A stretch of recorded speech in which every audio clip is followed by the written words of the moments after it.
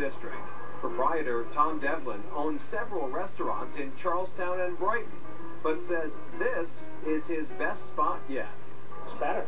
Oh, the people are lovely. People are great. It is Southie after all, and I'm not from Southie. I've spent most of my time in Brighton, but it's Southie is a great place. Devlin describes Barlow's fare as contemporary American cuisine, a step up from pub grub. I like the lamb skewers. That comes with a little sweet soy sauce. It's got mint almond pesto on it. So tender, delicious.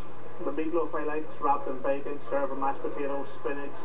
Lovely sauce for that. It's gorgeous. On the later side, we do the New Bedford seared sea scallops. That comes with the buttered beans. The restaurant is located in a renovated mill building in an emerging neighborhood for artists and professionals. Business has been good, says Devlin, despite the struggling economy. It's been a lot better than what we expected. Certainly there is concerns, but we've seen the need in this neighborhood for a restaurant, an everyday restaurant where people could go. With so many young professionals in Southie, hipper merchants have